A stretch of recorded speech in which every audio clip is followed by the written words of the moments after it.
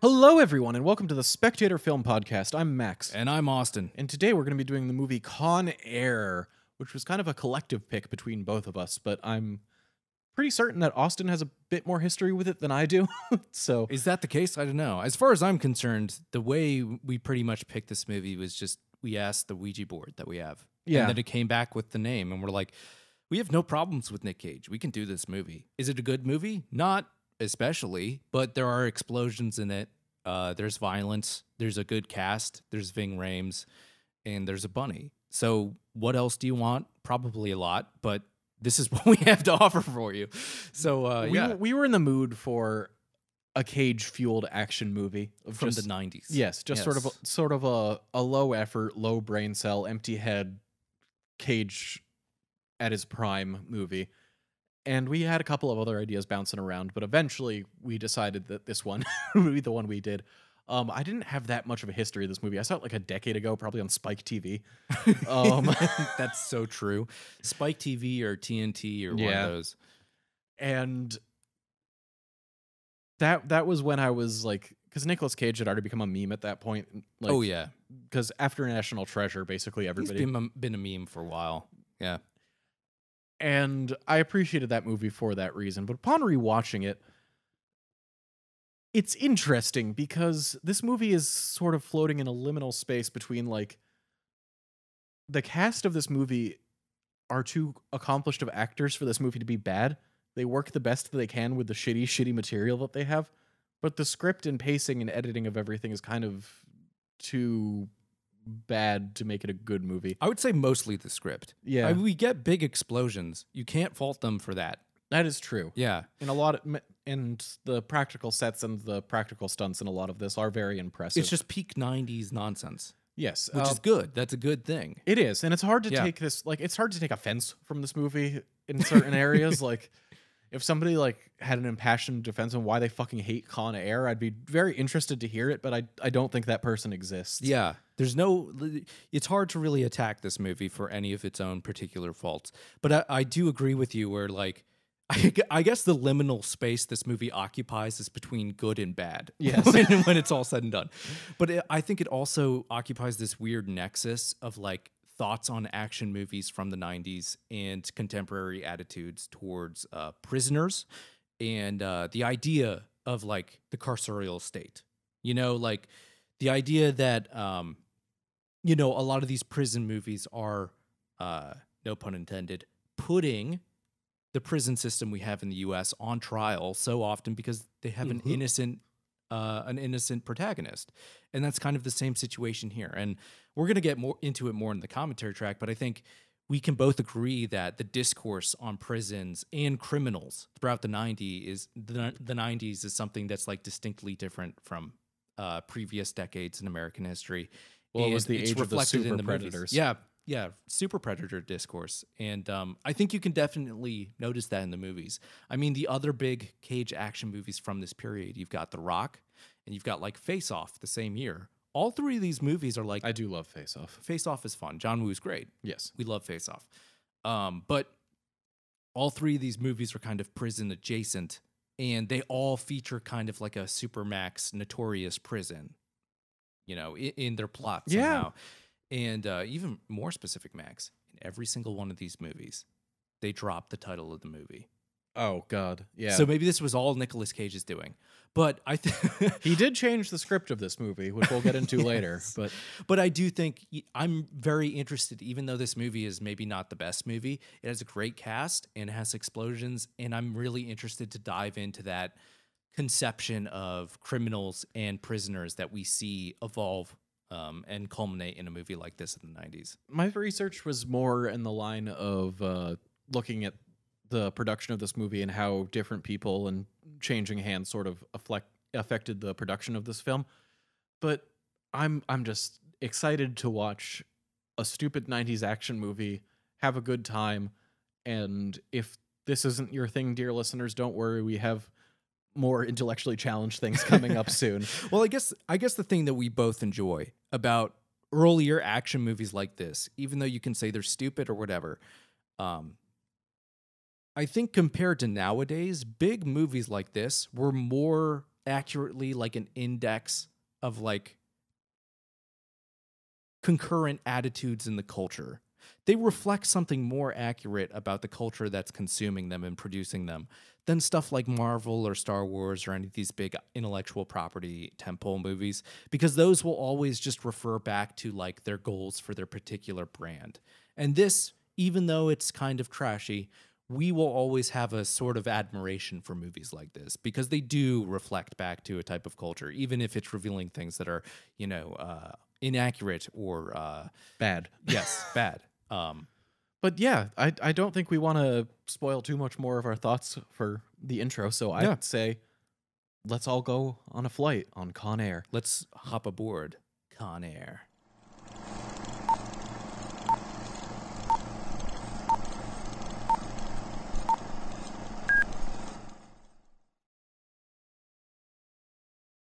Well, audience, I hope you're as excited as we are to watch fucking Nicolas Cage beat the shit out of convicts and drunks and everybody in between. Who's drunk in this movie? Literally the people in the at the first fight scene of the you're movie. Right. Never mind. Are they drunk? I don't know. Yes. Belligerently so. That's the first scene where this movie really just departs from reality. Because I gotta say, I frankly do not believe that these fucking Alabama hicks would be like, "You're a Marine, I hate you." Yeah. They'd be like, "Sir, can I suck your cock?" Well, about this entire like opening sequence with the stock footage and the Rangers and whatnot. Obvious stock footage. Yes, this was added late into at least the script writing process. This was completely changed because Nicolas Cage talked with the director. They got a new director on, and Simon West. Yes. Cage basically approached him and was like, "What if we made my character an Army Ranger that was returning from war?" Do you know what he was before? Is No. that why he's showing up in a tugboat for some reason in the first scene? Because you're thinking Army Ranger, are they going to give him a lift back to his home or something? And he shows up in a tugboat.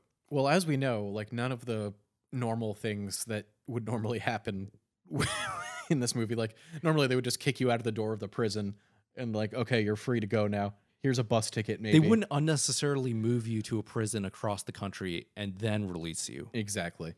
They could spend money just to spite you.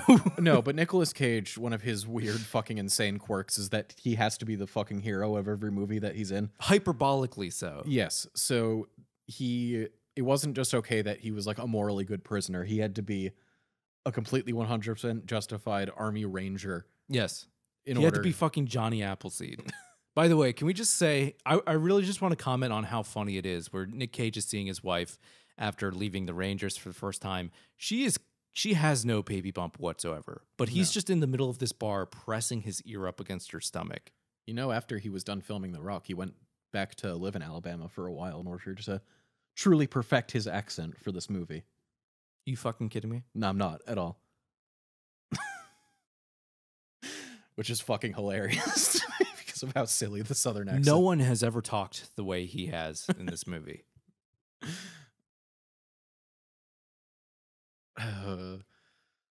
I actually am curious, like, about his process for arriving at that accent, because it is the most bizarre thing about his performance in this movie. I mean, it goes without saying that it's terrible. It's not really like a consistent accent either. It's just like, but at the same time, it's like such a definite. He makes the choice so confidently that it makes it weird in addition to being terrible, which makes it more interesting. Like, what type of brain decides I'm going to do that? Was that also his decision where he was like, he's an Army Ranger and it talks like this? My hummingbird.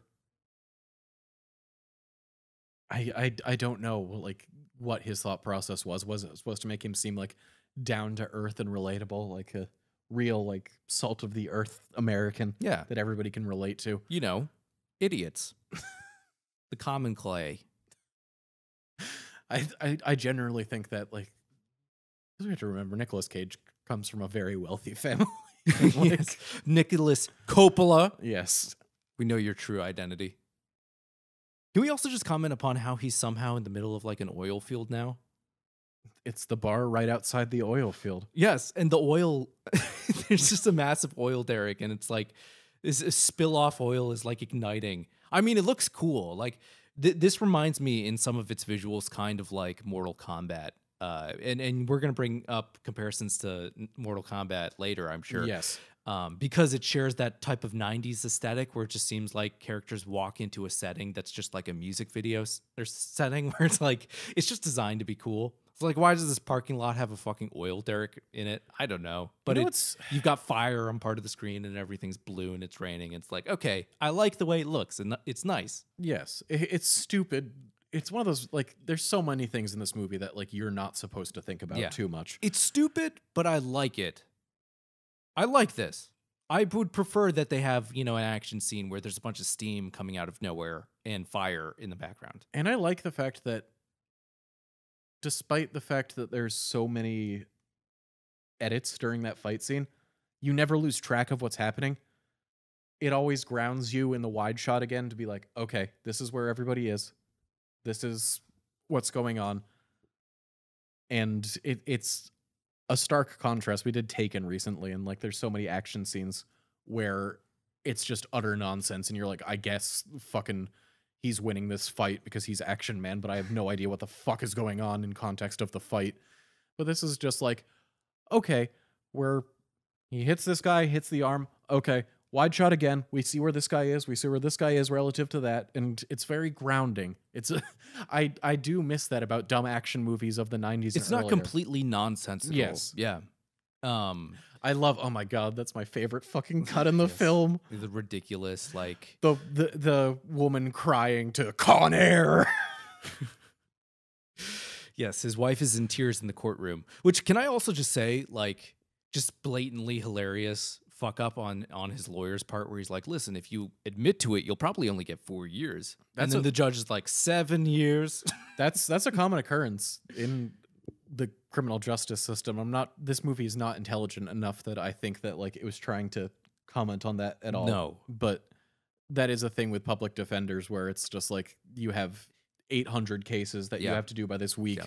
And we're not trying to like shit on public defenders. No. If we're shitting on the system that places like a lot of public defenders in underfunded situations where there's like one of them. If I have to not shit on any particular type of lawyer, it's going to be public defenders. Yeah, we're on the team of public defenders. But you're right. It is something that happens in this country. It's a very unfortunate thing where like, they just have to, do prioritization of what they're going through. And they're like, listen, just plead guilty to this or whatever, because there's just simply not enough resources for people in any sort of welfare sense in this country. And public defenders is one of those. But it's not the public defender's fault. No. This montage sequence is actually, it's slightly heartwarming, I want to say. It's as like emotional as this movie gets. It's much more emotional than the spoiler reunion we get at the end of the film, I think. It's just sort of a nice sort of way to pass the time, and the closest that like it, because the entire rest of the emotional core of this movie has to rest on the letters that they exchange between his time in prison and back and forth. And I think it does a fairly good job of that. It makes it believable enough. I don't know. I don't know. No, don't hold back, please. There's just no connection between him and his wife whatsoever. Oh no, the wife and daughter are plot conveniences in this movie. They're not real people. And it's also totally bizarre that like he apparently he has not seen them face to face in 7 years. They didn't have visitation. Well, no, there's one throwaway line a bit later where he's just like, "Oh, I didn't want to see them like surrounded by murderers and evil people. I want to see them when I'm free on my own terms." Like, what? I love this because Nicolas Cage learns origami in Spanish. It's hilarious.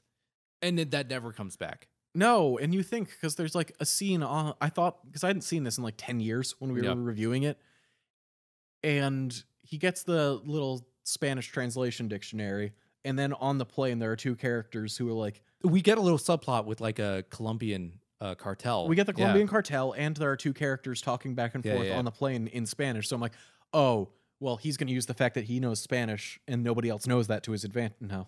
No. How dare you assume that's going to be set up? We have Chekhov's Spanish to English dictionary.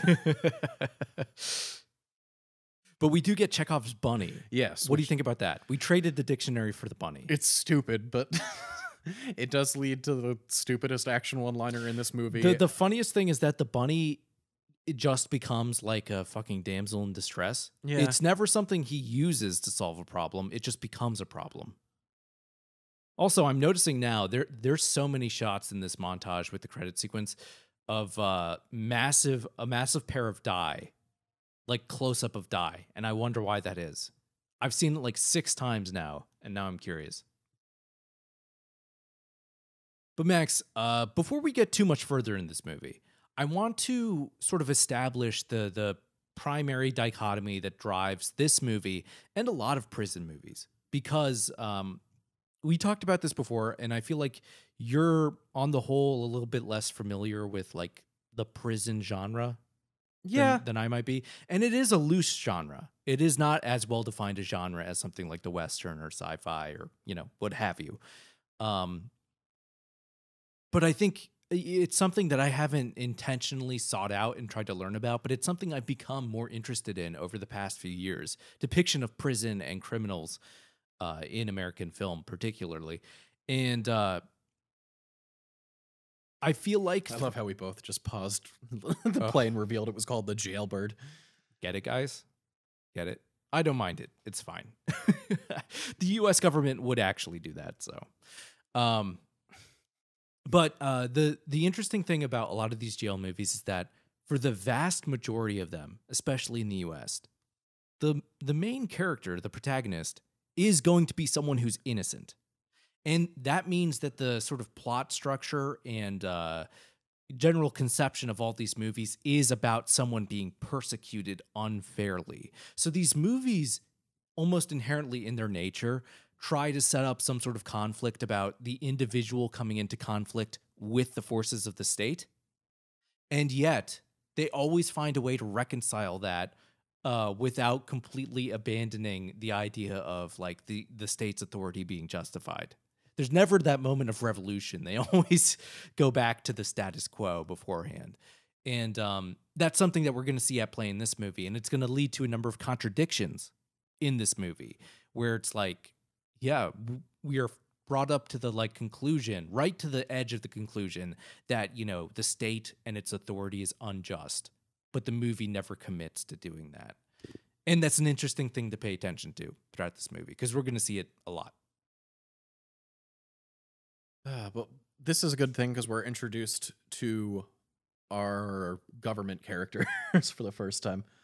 And I think this is a good time to sort of segue off what you were saying, where this movie has a bit of an identity crisis with who's good in this film. Yes. The answer is Nicolas Cage, as a spoiler.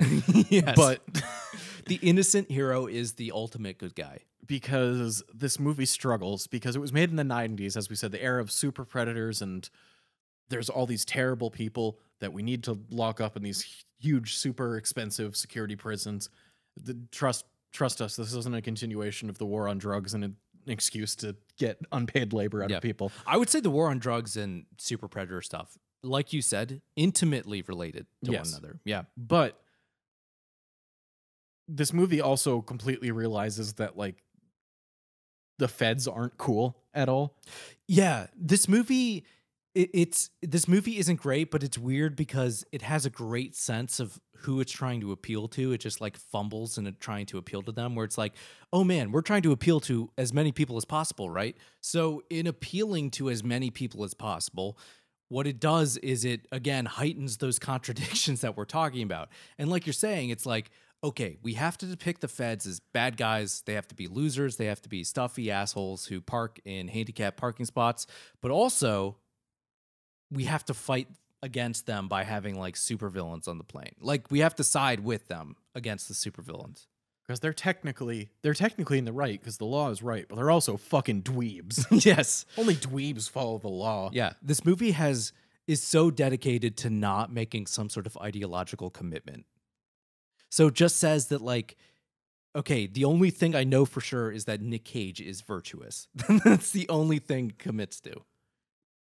Everyone else, it's it's on a gradient. We'll see. John Cusack is a little bit better than the other guys. He seems like the best representative of the government in this movie, but obviously Cole Meany is terrible. But Max, within that dichotomy, though, you're talking about this identity crisis. I'm curious what you think about this. Do you think that conflict and drama of this movie is perpetuated? Either we have two options, right? It's perpetuated by the inherently evil prisoners, or is it perpetuated by a flaw in the institution that is holding them incarcerated? I wish I could say one or the other, but it's neither, because if we even saw like a couple of more characters that were innocent that had been fucked over by like an overzealous DEA, or fucking just like, we get this guy, Ving Rhames, who is playing a thinly veiled leader of the Black Panther Party. He's part of the quote unquote Black Guerrillas. Oh yeah, and oh boy, do we not have time to unpack all of that. He's basically like a Huey Newton or like Fred Hampton guy. If we dove into that more of just like, oh, he's not really like, he shouldn't be in the Ultramax violent prison. He's a political prisoner. Yes. Yeah. And that's another thing this movie does based on what you're saying and how it treats these prisoners. It completely elides all differences between these prisoners. And it's like, no, Ving Rhames is straight up like a political prisoner. And if this was like a real story somehow, and we were looking back on this historically, I can speak for both of us, I think, in saying that we would view Ving Rhames as the most morally upright person in this movie, and it's not close. Yes. Compared to Cyrus the Virus, the most 90s fucking villain name ever. He could either be a DJ or a hacker. Yes. He sounds like he should be from the movie Hackers. Yeah, exactly what I was going to say. DJ or a hacker. I also just love this sequence because they're straight up just like, yep, this is a WWE intro scene. We're just having all our nicknamed like wrestling bad guys come into the airplane. Here's Sergeant Killfucker. And then Dave Chappelle. Yes. Is Dave Chappelle in this movie just to be like, we got Dave Chappelle in our I don't know why he's in this movie. I don't know what he was known for at this point in his career. I think he does fine, though, in this movie. He's fine, but like his role is almost like filled up by the problematic gay trans drag queen character that we have later on. Yeah, that also, and I say that kind of baffling. And I say that as a commentary on how little 90s cinema gave a shit about queer culture, and just like, they're weird, they're queer, they're feminine. This is how we're going to treat them. At the same time, Max, the movie still has contradictions in that because we don't know anything about that person. We don't know their gender. We don't know their sexual identity. We just know that they act in a way that's stereotypically feminine, and they enjoy women's clothing. However, if they are a woman, we never see any of the other prisoners misgender them. No. So again, weird contradictions. This movie has contradictions because, like a lot of these prison movies, it's trying to set up this conflict where you have the, persecuted innocent hero. And what that inevitably means is that the guards and institution they represent will be painted as flawed and unjust, which means a lot of the criminals might be painted with a sympathetic brush. And no, but like the criminals don't like make fun of that character. Like, no. I was expecting a lot of like prison rape jokes, which is its own like thing we can get into about prison movies. But no, Cyrus fucking gives them a gun. It's just like, fucking help us out. They please. Respect them. And that's what I'm talking about with these contradictions, because you watch that and it's in opposition to other things the movie is telling you. But then you're like, I actually see a lot more solidarity and camaraderie among some of these prisoners than any of these fucking guards. But I brought up that character because like that character kind of just fills in what Dave Chappelle was doing before. They come to be like a sort of like comic relief type of character. Cole Meany saying goodbye to his twink. Oh, Cole Meany. My stereotypical, let's bring up Star Trek. where at least one time an episode. I'm loving Max's Star Trek corner. I enjoy the fact that like the thing I got out of quarantine was to binge a lot of Star Trek. Do they have a jail in Star Trek? Kind of. It depends. Like the Next Generation, it's much more just like, oh, prison is a thing that the Romulans do because they're the evil secret state. But like Deep Space Nine does something that I enjoy, which is like interrogate like the lofty ideals that Star Trek has been building, and like now we do terrible shit too. But I've just brought up Star Trek because obviously he plays Chief O'Brien in both Star Trek: The Next Generation and Deep Space Nine. Funnily enough, I hate him in Star Trek: The Next Generation. He's a boring, just like, oh, I'm Irish and I have an Asian wife and we always get in fights because I want her to eat potatoes and she's trying to get me to eat sushi. And it's like the most cringy shit ever and I hate it. But then he, like a lot of characters in Deep Space Nine, they actually give him room to grow and turn into a character, and he does some excellent acting on that show. So I'm a fan of him. So I was excited to see him when I rewatched this. He's good in this movie. He's great at being an asshole. Yes, you fucking hate him the entire movie, and you should. And I know we've brought it up, but let's just reiterate right now as we're being introduced to Danny Trejo, who maybe gets the shortest shrift of all the characters and actors in this movie, because I know we both love Danny Trejo. Yes. This movie has an amazing cast. We both grew up on Spy Kids. We have to. He is their uncle. Yes, he's Uncle Machete. Yeah. I can't tell you how many like times I ripped tape off of my my upper lip in kindergarten and yelled at people, "I'm not your uncle." He's he's wonderful. He's also, I think we've mentioned this before, but he a couple of years ago beat Christopher Lee's record for being the actor who was killed the most on screen. How's Sean Bean not in the mix? Sean Bean has a lot of high-profile deaths. He doesn't have like the sheer numbers, but also he does die consistently. He does, but he doesn't do as much schlock. Exactly. If he did, then he would die more. But no, Christopher Lee was in a bunch of schlock horror films for a long time, so that's why he held the record. Yeah. And Danny Trejo was in a lot of movies as like cartel thug number 3 and got killed a lot before he started really taking off. Yes. So that's how he finally got there. And it's a shame his character is one of the characters that you're just like, oh, you're just the fucking worst. Okay. Well, his character, I don't believe it. And I'm going to elaborate on what it means when I say that. But like, again, what I'm talking about with the contradictions in this movie, and again, what you're saying about the identity crisis in what this movie, who does this movie think is the real bad guy? This movie wants it to have it both ways. It wants the federal government to be the bad guys because they're terrible and they're fucking things up. But it also wants the prisoners to be like insanely evil supervillains, right? I guess my point with this is that it plants characters like Johnny 23 into the story to like force the audience emotional reaction.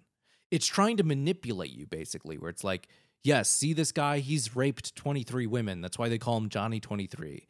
And it's like, that just seems too contrived. It seems like you're trying way too hard to make me hate these characters instead of just like showing me a reason to hate them with my own eyes. You're just telling me he's a rapist, you know? And we see that later on, but like, one, it's uncomfortable, and two, like, between the league of supervillains that we have in this movie, did we really need Johnny 23?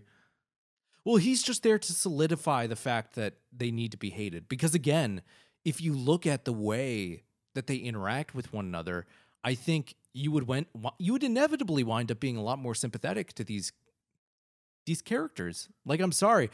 Like, maybe it has a lot to do with the actors, too. I know that the actors did quite a bit of improvisation on this movie in different parts, and they sort of rethought and tried out different things for different takes and different scenes, and changed quite a bit of the script.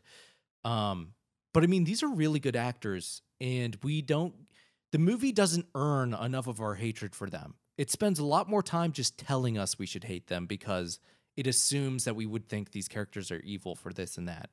You know? It goes in with the 90s mindset of just like us already hating anybody who's in jail without us being explicitly told that they're a good person. You're beforehand. Right. 90s mindset. That's why we don't necessarily have that reaction now. And that's the part of this movie that would seem probably the most dated.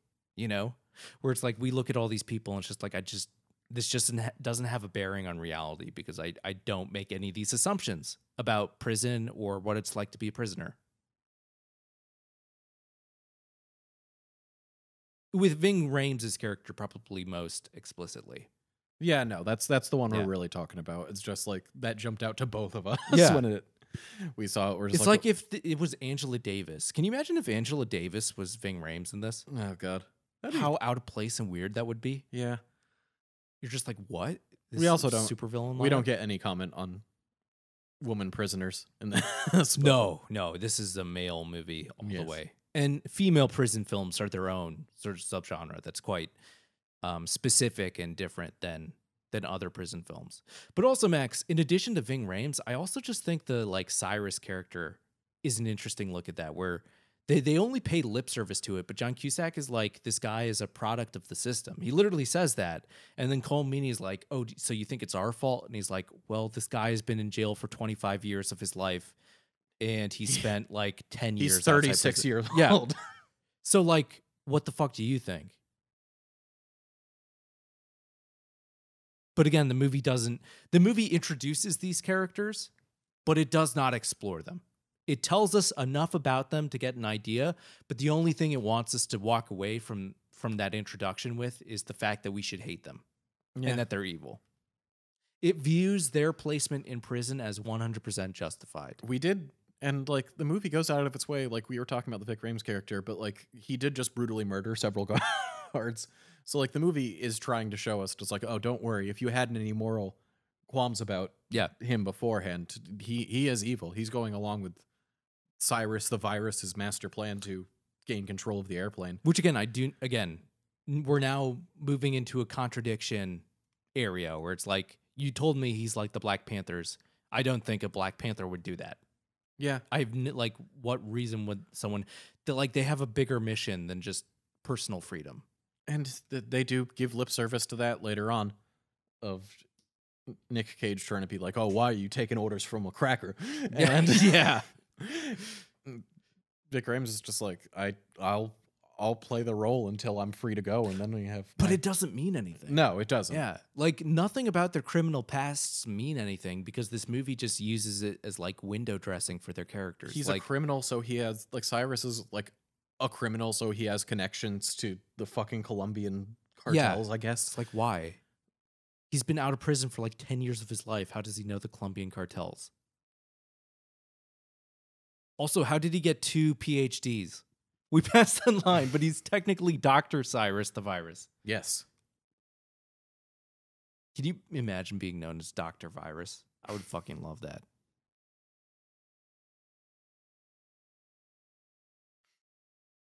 By the way, this is our first movie with John Malkovich. What do you think about John Malkovich? Got any opinions on him? Not any strong ones, honestly. I think he's good in this movie. He's not.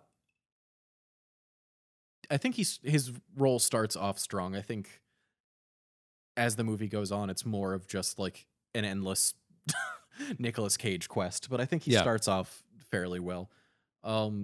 I made a joke that like he's Hannibal Lecter because he's just like he self-educated himself to 2 doctorates while in prison. Yes. But we get like an actual Hannibal Lecter character later on who doesn't. We'll get to Mr. Buscemi in the film. To Premier Khrushchev. Yes. Yeah. Oh God. Returning to the podcast, Steve Buscemi, but I have stronger opinions on Steve Buscemi, I think, than I do on John Malkovich. But I think John Malkovich is like stealthily important to this movie working. This movie was a big hit, and I think a lot of that has to do with its cast and, you know, carrying up a lot of the sort of incoherent script, but also John Malkovich specifically is kind of like an axle through which a lot of the drama sort of pivots. And I don't know, I think he does a really good job playing up to the right moments. You know, he's appropriately big and he's appropriately villainous, and he doesn't make it completely cartoonish either. It just kind of works. what a fucking stupid thing. This is the dumbest move he could have done. Like, Again, I guess he was worried that fucking Dave Chappelle was going to find the gun in his sock when he was undoing his chains, but like, yeah. But I mean, all these other fucking people have secret weapons. Why couldn't you just say like, "Oh, I was planning to escape too"?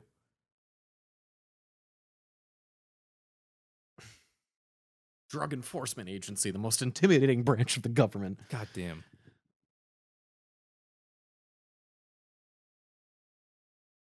I mean, again, everything about the DEA and the federal government is positioned to being like incompetent and stupid.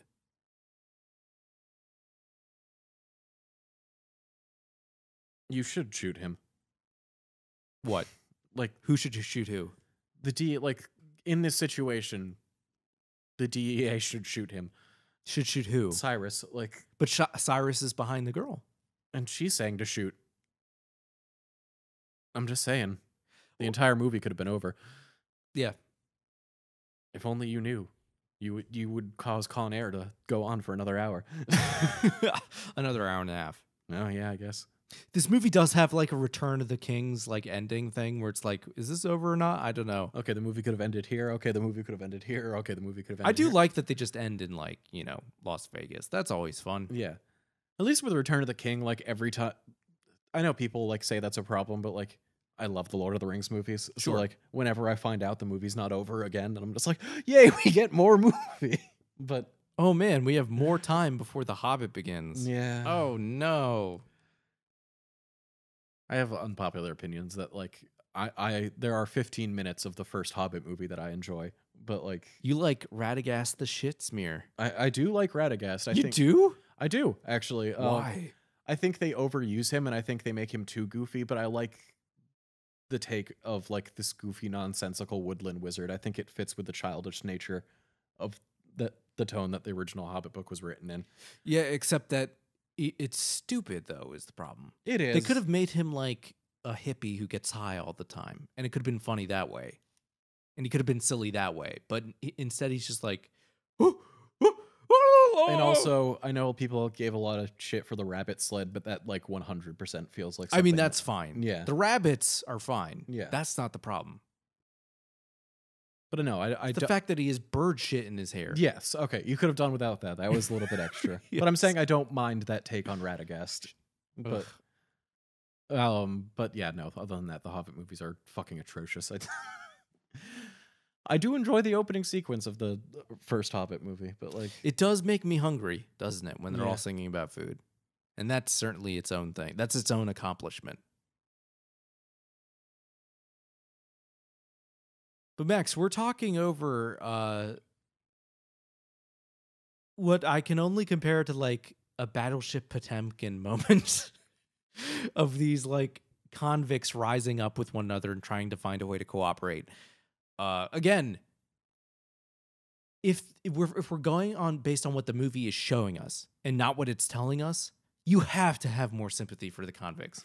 You have to. and okay, not to be Mr. Point Out Mistakes in Movie guy, because it doesn't matter. This is Con Air. But Cyrus is like, oh, you can't go because they're expecting white prisoners, and then in the lineup of prisoners that we see, there's a black guy in the line there. Well, they have to replace several of them. Several of them died in the original escape attempt, right? So they have to replace several of them, and they're all white people. No, but I'm saying in, like, the line of prisoners they have bagged, there's a black guy. Yeah, but some black people were going already. It's just the people they have to replace were white. I think he said, okay, I interpreted it. He said, like, the people they're expecting are white. Okay. So, Well, I either don't know. way, what we can agree upon is that the guards who are investigating Cyrus's cell are maybe the dumbest characters in this movie. And we'll see why a little bit later. They have the most hilarious, like, fuck up I've ever seen. And somehow so believable. I don't know.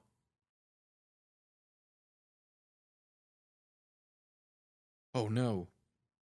So, Max, you know what I would You like? think he would burn this stuff after he fucking left prison? What stuff? The stuff they're about to find You in the mean wall. like the anarchist cookbook that he has? In Yes. his little hidey hole? I had actually never seen... Are there physical copies of the anarchist cookbook? I've only ever seen it, like, circulated online as a PDF. I don't know. I don't know if, like... What publishing house would be like, yes, let's make physical copies of the anarchist cookbook?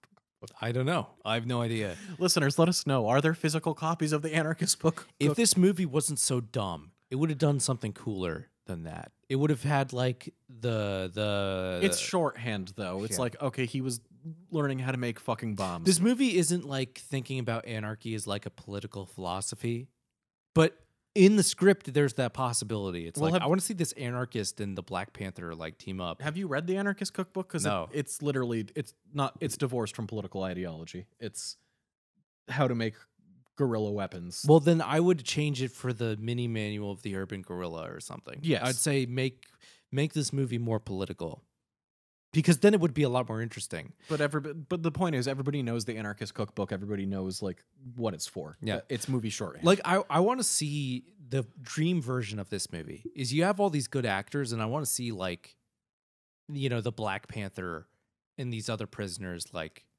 talk about these like, you know, resistance ideals and their convictions and everything while they're trying to like take over this plane. You don't even have to make the movie less stupid. You could just, as long as you include that, you don't have to change anything. It'd be just as stupid and just as explodey and loud as it is otherwise. And this is another example. The guard treats him like shit. The guard treats him like shit, and Cyrus the Virus is the first character in this movie that actually like takes an interest in him enough to learn his name. yeah. It's like, what are you doing, movie? Also, that's like the largest recording device I've ever seen. Only the best for the DEA. Most covert. They're like recording the conversation like it looks like a fucking 35 millimeter film reel. The virus. The virus. Cyrus the coronavirus. That's what they call him when he gets to Mexico. Yes. Hey, the Anarchist Cookbook. There it is. He has blueprints and coded messages from the Colombian embassy, and You know, he has a lot of like resources. It seems like you could find a less convoluted way to escape. I don't know. but then the movie wouldn't happen. I mean, that's the real thing of this movie too, and the real thing of a lot of prison movies that are not really prison movies, but like prison adjacent movies. Like this is what I call prison adjacent action movie, because then we would be forced to face like the political reality of the fact of like you brought up the war on drugs. Like the government is one of the primary like focal points through which drugs enter this country and all of that stuff, right? We know that the government would sell drugs to try to like track criminals and gain leverage on people, right? This is something they did for what, like 20 something years at least? By this point, even in the movie, right? Like the movie Deep Cover is the reality of what the government is doing. So they would not imprison Cyrus the Virus if he had some sort of connection to, the Colombian mafia or whatever. They would try to leverage that. There's so many, yeah. If this was made post 9/11, everybody in this plane would have fucking ties to Al Qaeda. Yeah. Well, that I think is definitely the evolution of the prison film post 9/11 is that we shift to a more like political prisoner situation. And I think that's an interesting thing for looking at these 90s movies in particular, because in reference to that like super predator discourse and the idea of like the war on drugs, that's something that really ramps up as stuff like the Cold War is winding down a little bit. And it makes me wonder whether or not in like the American popular imagination, we were looking for new enemies to sort of invent for ourselves. And one of those was, just people who would be in jail, convicts. I mean, we got to keep justifying the military industrial complex and like insane, government control and the militants of the U.S. government somehow, right, Max? Yeah. Oh, we're introduced to Swamp Thing. Swamp Thing. My favorite DC superhero. MC Gainey, Swamp Thing. Famous actor and notorious sex object. Is that what gets you hot, Austin? MC Gainey. Yeah. That's your thing. I didn't know what I saw MC Gainey in first. I think Lost. I think I saw him in Lost. But he's just another really Are you a great big character. Lost fan? You bring it up quite a bit. Oh, yeah. Or were you? I mean, I watched it like 10 years ago. I liked it when I was a kid because I was like, this is cool. And it was cool for a while. No, I heard. It was like the original of like the ending ruined this show. I mean, there is some genuinely good writing in Lost. I'm not going to lie. The ending is definitely does not do justice to the rest of it. But up until that point, there is some genuinely solid stuff. We're getting the This is all hilarious to me because this is further just like supervillain shit where it's like, why would he have to do any of that? Why would he leave any of this behind? Like you said, why would he have to cut the eyes out of like the fucking Last Supper painting copy that he has to try to read the secret message from the Colombians? Oh, here's Steve Buscemi in Steve Buscemi. the first of many scenes that you obviously can't tell were added later. It is astonishing of just like, I guess Steve Buscemi's in the movie now. Yeah, I do really enjoy how this movie is like, yeah, we're having the WWE like supervillain entrance scene in the beginning, and then like 15 minutes later, they're like, we're doing it again. And this time we have Steve Buscemi in like a gimp suit. What do you think of that? And a guy named Swamp Thing. No, but I'm like imagining this movie now, like you could edit out Steve Buscemi completely, and it doesn't matter. No, it doesn't matter. He doesn't contribute to the movie at all. But I still like that he's in No, this. I'm glad that he's here. It's just like baffling. At least we know he got paid. Yes. He got paid to mostly sit down and wear like a fucking like BDSM collar. Standard prison issue BDSM collar. Yes.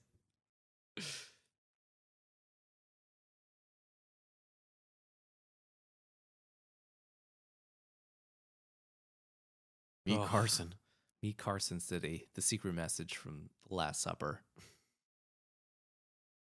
Do you think it's intentional that you might draw some sort of political connection between the Last Supper painting and like these prisoners escaping as like outlaws against like an imperial state? Or no, do you think that's not the case?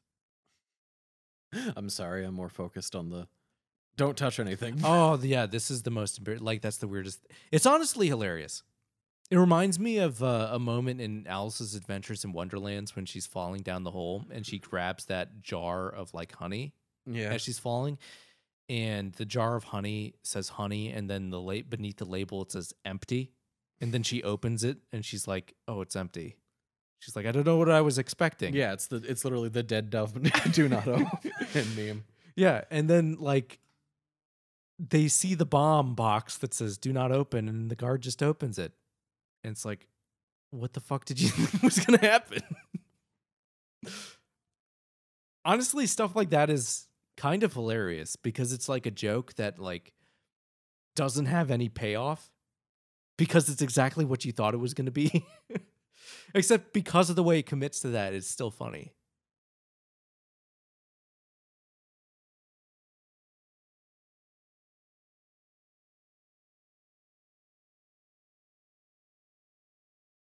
Cyrus the Virus. Max, do you know what your prison nickname would be? Maximum security. Maximum security. How about you, Austin? I don't know. Maybe an animal.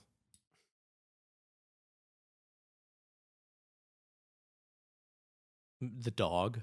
I'll call myself the dog. Austin from Austin. Yeah, that's not clever. That's not going to work.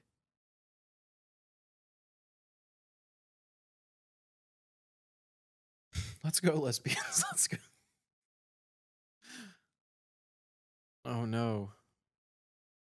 Oh, no. Dave Chappelle is getting left behind. Oh, no. He was too busy hitting on this woman. How will we ever survive? He was really carrying this movie on his shoulders until now. He's not bad. Do you have any opinions on Dave Chappelle in general? I hate him now. He is annoying now, yeah.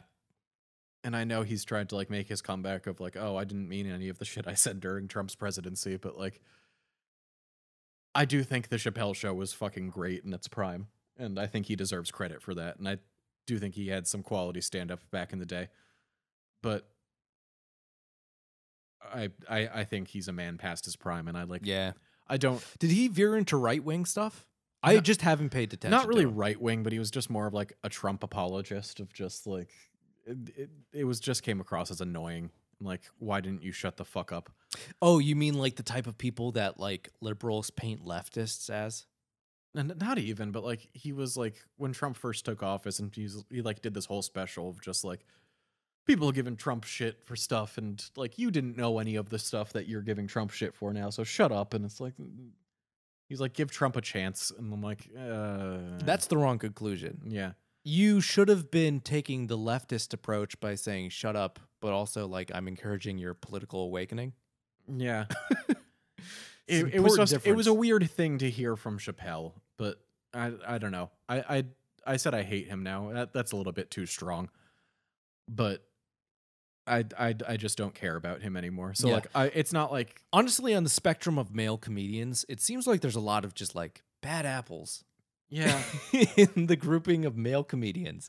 So maybe Dave Chappelle in the grand scheme of things is like not the worst. He hasn't I don't think he's molested anybody yet. So Yeah, like, he's yet to like whip out his dick at like multiple women and then treat it as a joke.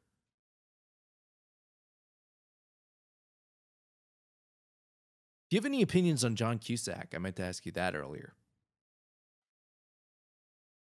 I don't know. I'm sorry. I'm interested in the the heated debate.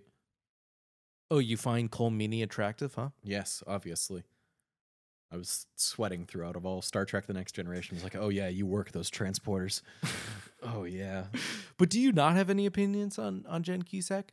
I think I like him. He's not always in the best movies, but Yeah. I think it's because of that. I think I have associations Yeah. with him with pretty shitty movies. but sometimes he does choose some really good stuff. I do enjoy. I remember enjoying Say Anything.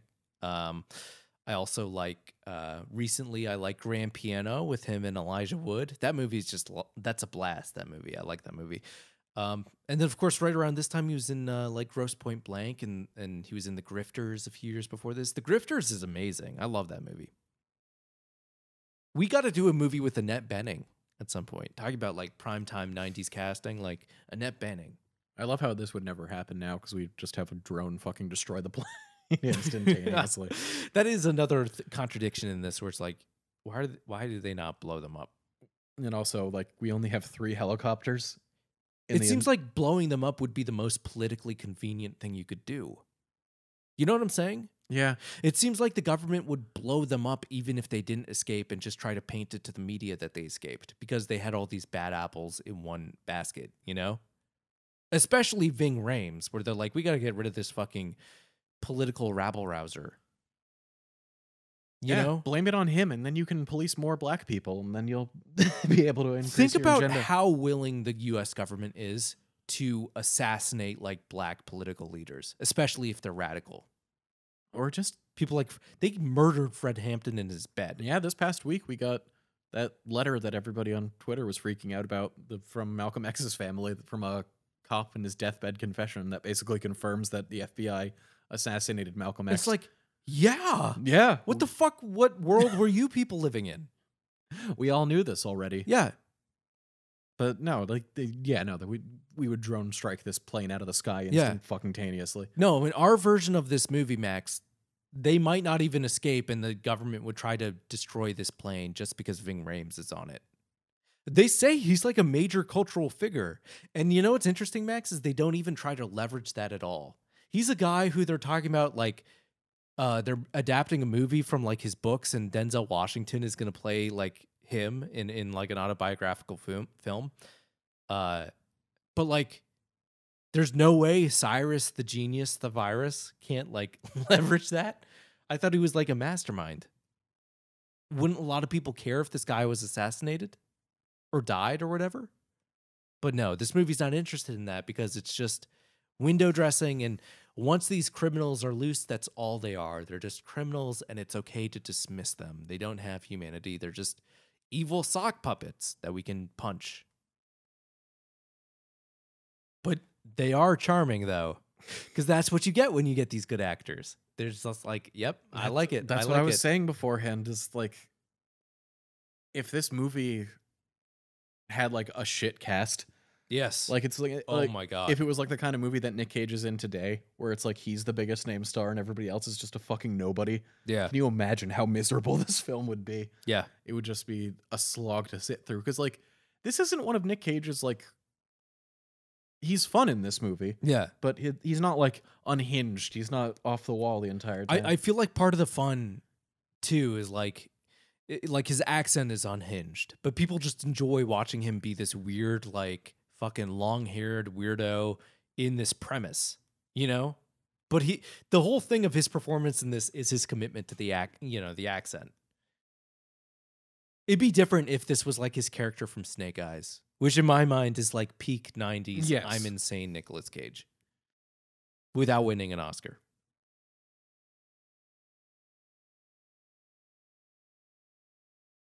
Get the question out of people's minds of why he's listening to people.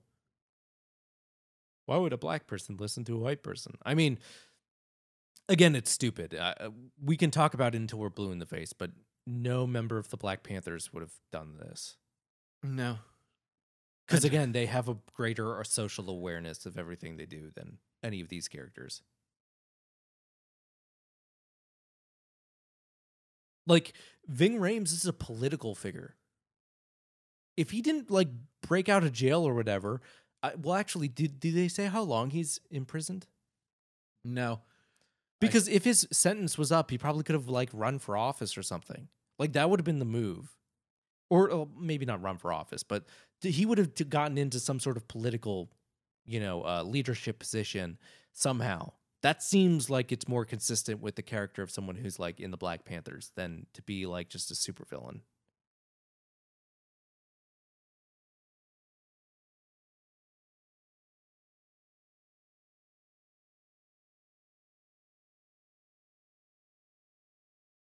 So Max, I want to bring up some interesting stuff about this movie in terms of its like generic substratum, because the more I thought about it, the more I really came to the conclusion that this movie is not entirely a prison movie. I mean, it is a prison movie, but it relies on a generic structure that I find a lot more reminiscent of the Western. And specifically, Max, probably most reminiscent of what might be the most historically significant Western in history, Stagecoach, which was John Wayne's introduction to the American public. It wasn't his first film, but it was his first really big starring role. It was the thing that made John Wayne, Stagecoach, 1939. And in that movie, he plays a character named the Ringo Kid. And that movie, much like this one, is about a group of characters that are sort of stuck together in a tight space, a stagecoach, right? And they're going on a journey from one place to the next across the desert. And the Ringo Kid breaks out of jail along the way to try to get revenge on some people who wronged him. And in that movie, they definitely view the Ringo Kid's quest and his character as like a righteous goal. You know, he's the righteous Westerner gunslinger. He's the ambassador of like manhood in the wilderness. And it just kind of reminds me of this because I can totally imagine a plot. This is basically like an updated plot where instead of like a stagecoach, it's, a fancy airplane, And I just feel like this is very similar to that Western structure. And you have that same sort of like ambassador of goodness character in Nicolas Cage, only it's far less sophisticated than it might be in like a John Ford movie. And he's just like comically good. He's not corrupted by prison at all. Yeah. Like, we see early on in the movie, like the prison's literally like on fire in an inmate riot. And he's just like, I'm going to take my nap in my bunk. He's good to the point where by the end of the movie, I think I hate him. Where he has no incentive to try to hunt down them as they escape. No, and it's like, why are you doing this? You're just a narc. Once the plane is off in Las Vegas, like, go. Just go. What the fuck is your problem? Yeah. Your family's already there for some reason, so just go. He becomes the kid who asks, he's like, you forgot to assign us homework. Yeah. And it's irritating. It makes me hate him.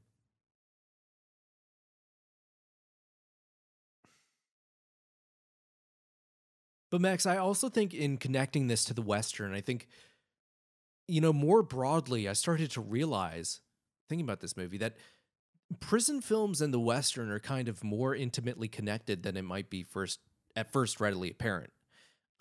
Because the Western is so much based upon this idea of like the promise of America, right? It's that westward expansion. We're heading west. It's manifest destiny. It's this idea that you have autonomy and you can control yourself. Oh, we're looking I'm at sorry. Go on. Dave Chappelle stuck underneath the wheel. The Dave Chappelle dummy in that is just so fucking terrible. They made his face like hilarious. Like, you couldn't have Dave Chappelle fucking lie on set for 10 seconds. I don't know. Could they only afford Dave Chappelle for 5 minutes? Like, I don't know. Maybe he was really expensive. All I know is that if I was drawing something on a shirt to send a message, it would have been really funny to just do a giant dick and balls. That would have been funny. But yeah, talking about the Western, right? And its relationship to the idea of that American dream and the promise of it. I think it's interesting to look at prison films as kind of like a progression and inversion of that, because it's like the ultimate rejection of that American dream, you know? And if you look at why Nicolas Cage was imprisoned, is it not the same thing that would make the Western character heroic? yeah, no, and you do. There is a theme of just like sometimes the old gunslingers were like former army and whatnot. Oh, yeah, definitely. And I can see that. It's a similar dynamic of just like, and in a lot of the Western films too, you have like the encroachment of the government and civilization. It's the same theme where it's this idea of like individualism versus, society and that push and pull, right?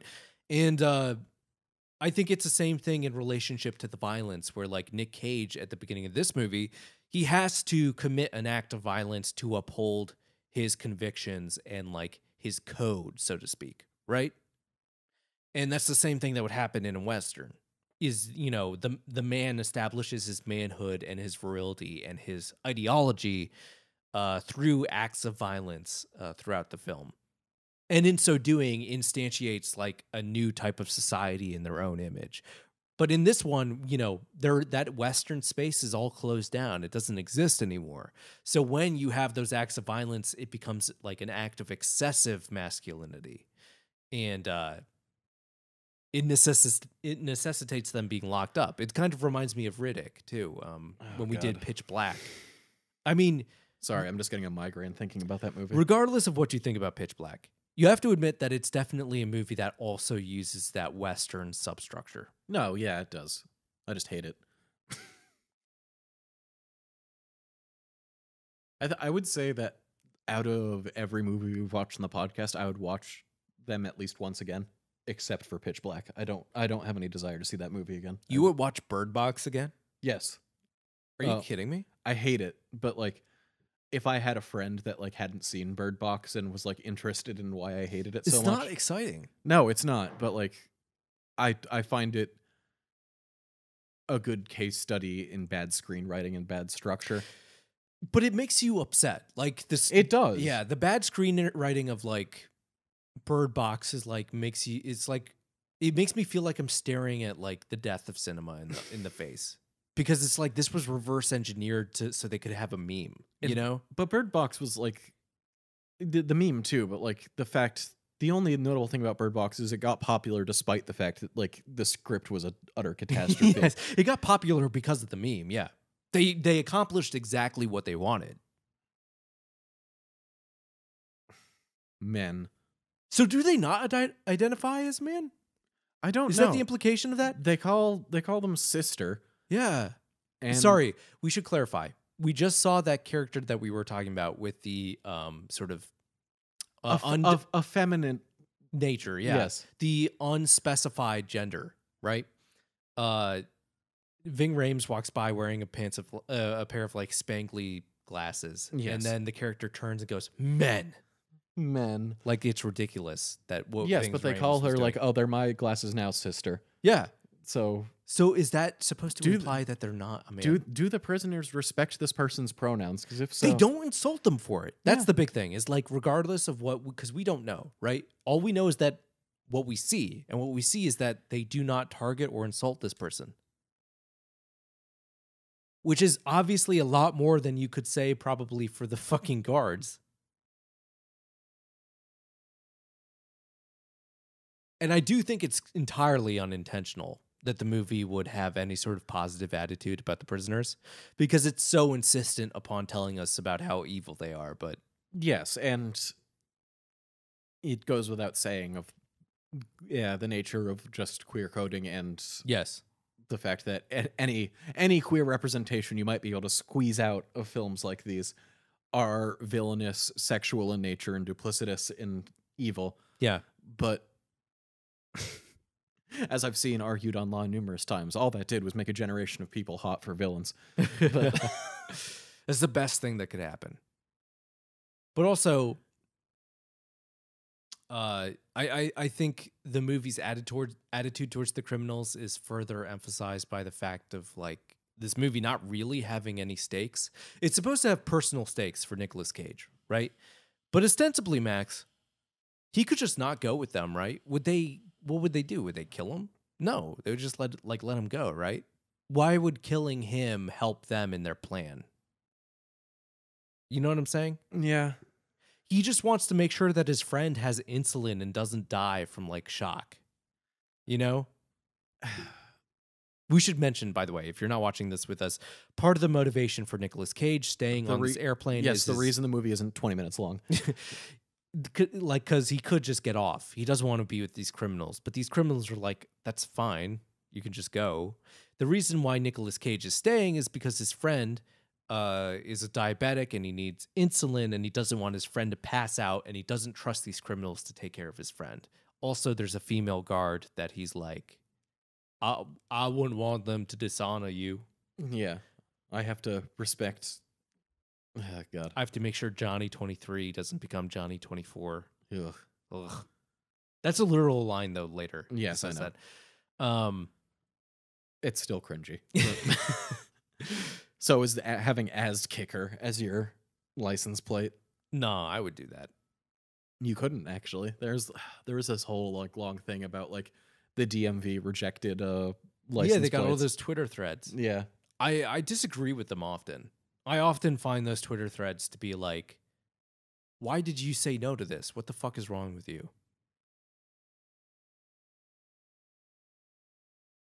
put the bunny back in the box, Probably the most famous line. which from is this so movie. weird.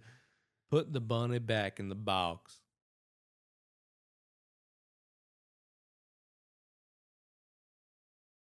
I also just appreciate how committed they are to making Billy Bedlam's teeth just green in this sequence.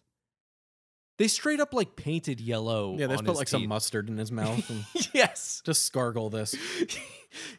Or like it almost looks like an early like digital intermediate thing where they just made his like mouth yellow. Yeah. It's fucking hilarious. Also, this combat scene is kind of laughable.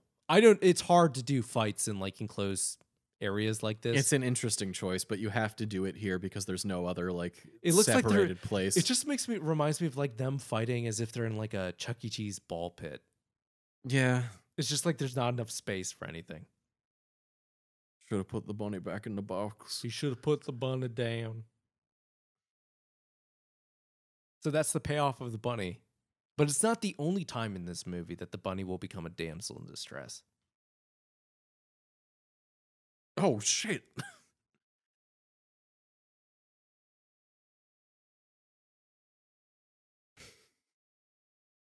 All of this could have been cut out from the Yeah. movie. It's just to establish Chief O'Brien as a fucking idiot. If that aircraft's carrying prisoners, then I'm Elvis Presley.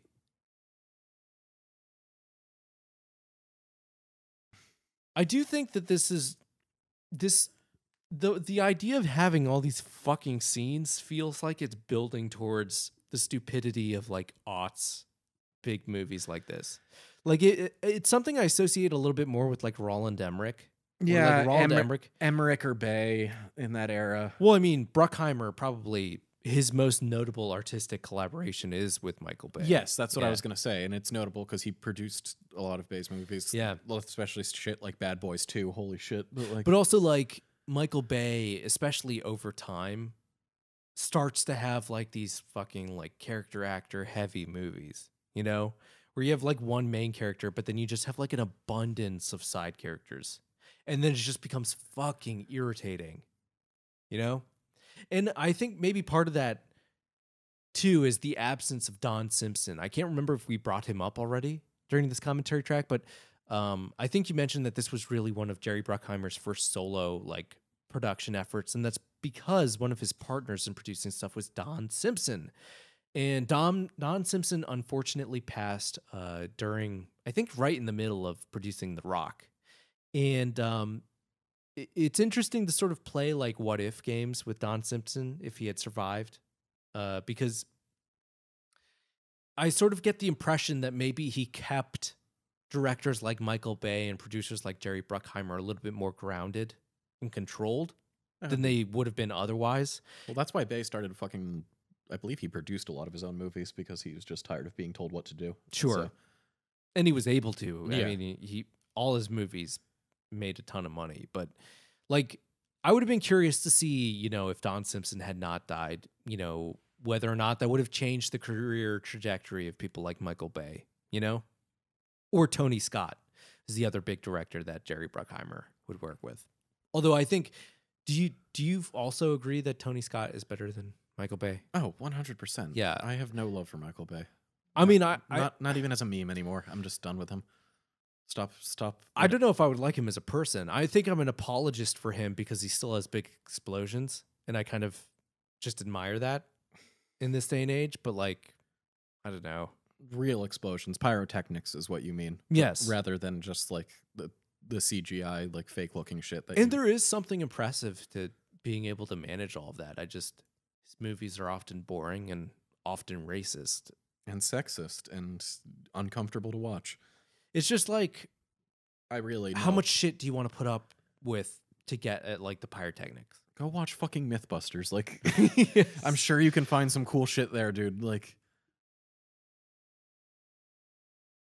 if all you want is like cool explosions and whatnot, they're endless. But I guess my point is, with the right producer, I can see, like, envision some sort of alternate career path for Michael Bay where I'm like, fuck yeah, you know? No, there is the alternate version of Yeah. Michael Bay that continued to make interesting, good action movies. But Like, there are moments in The Rock that are, I mean, it's a ridiculous movie, but genuinely trying to get at some sort of emotional confrontation, right? I don't know if, you know, when the last time you saw The Rock was, but not yet again. That's a Spike TV movie that I probably saw when I was 12 that I didn't give a shit about. But in like, its Axe body spray / Monster energy drink sort of way, it is trying to like address different ideas of like nationality and what it means for a country to have like fidelity to its citizens, you know?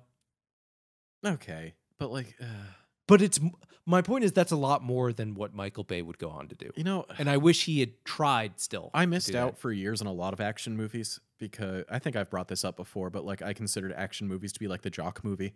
Like that's I Was it a particular type of action movie or? a lot of Michael Bay shit, and I did try to give him a chance later on.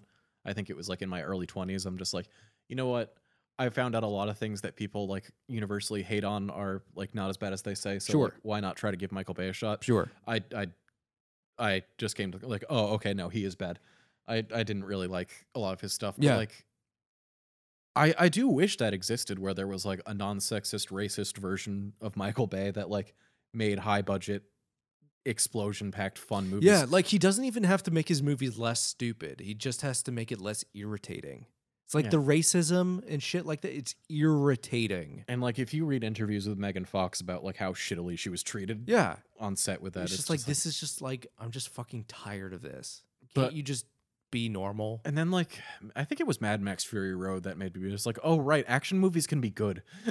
Well, I mean, that's its own Yeah. separate. The like But, like, Michael Bay could never touch. It sated that. my like it tingled the taste buds I had of like, oh, this can be interesting. This can be nice. Yeah, like that's pyrotechnics, stuff like that, and like the, you know, John Woo's best movies, like that's pyrotechnics and like really excessive action in the hands of like a genuinely talented creative person, which I'm not sure Michael Bay is, but I do think he's like a good like field marshal where he can get a lot of shit done in movies and he will give you explosions. But I don't know if he's capable of making a movie that's not just like utterly stupid. But again, sometimes that's okay. There's nothing wrong with that. It's just I'm trying to think of like what, because I don't I don't tend to look into action movies as seriously as I do other genres, and I should, because I hate that when people do that to horror movies, is when they're just like, oh, it's just cheap thrill. Sure. And I want to take people who like action movies seriously and look at their criticism, but like for this movie it was hard because I kept finding like different reviews, and like people who are doing retrospectives about it today, a lot of them are like, yeah, but it was fucking awesome. Like, wasn't it great when he did this? And I'm just like, come on, I'm trying to work with you guys here. There's no like analysis going on. There's some, but it's more just like how movies like this don't get made today, and what the actors have gone on to do since then. There's not, but it doesn't, maybe not going into why or the specifics of what they mean when they say that, or why it works. We know the things that appeal to us about this movie. I bet for both of us, we like that it's a premise movie. Yes. We like that it is a movie that spent the energy to actually get good actors to elevate its dumbass concept.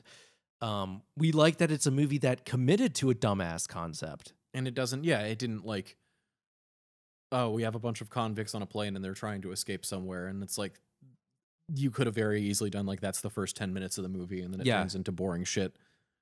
But, and you don't damn yourself by having that, because you have this like pit stop where they go and then they get back in the plane. Yeah. So you don't get fucking sick of the one setting.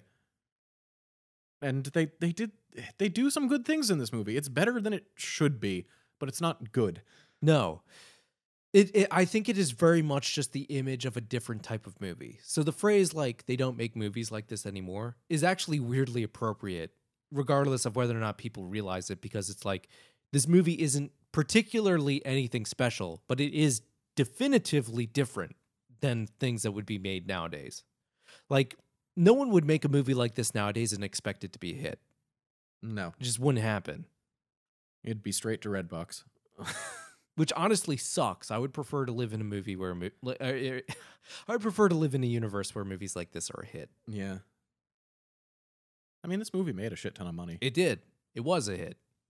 And technically, I was alive for it.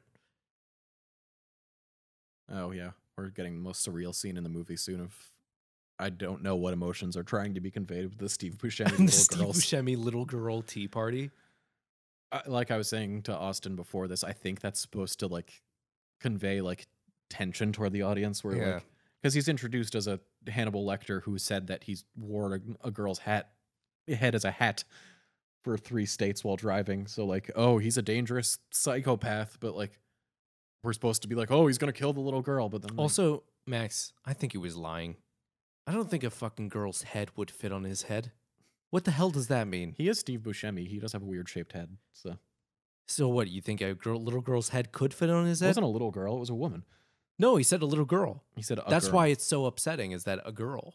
Yeah. Okay, but if he was trying to refer to an adult, he would say woman, not girl. I don't know how respectful Steve Buscemi's serial killer is supposed to be in this He's movie. supposed to be really respectful. That's his whole thing, is that he's like insane, but he has like his own like, mental code that he operates by. He's weirdly like the closest thing we get to like the authors commenting on the action of the movie. And yeah, he's completely unnecessary. He was added in later, and it clearly shows because he's not interacting with the majority of the crew who. No, he's just sitting there. In scenes that like could clearly be shot later, because we still had the airplane set and we can just have him talk to these people. It's so awkward, and I kind of love it. I love it more because I was confused rewatching. I'm like, wait a minute, what is this doing? What is the? It's just so. But funny. I mean, like this scene in particular with the tea party is just like this is like beyond meaning. This is just the most random thing possible that they could have done. If you haven't seen this movie, I don't know if I could actually accurately describe how random and surreal it feels in this film. They're like in a ghost town. You're like, no one lives in this town where they landed to refuel. There's 2 people, like a guy who flew a plane that they almost crashed into, and an old man who apparently, like, I guess runs the gas station that's broken down there. Yeah, who's apparently hiding the whole time. Yes. What the fuck is that? Why was he hiding? What is this town? What is this? Why is this girl existing in a trailer park in this like desert abandoned town? And why is she having a tea party? Like you could just as easily say that like Steve Buscemi is insane. Yeah, and that's where I thought it was going. Yes, but it doesn't actually indicate that. No, because he has the physical Barbie doll and he comes back with it. So I don't know.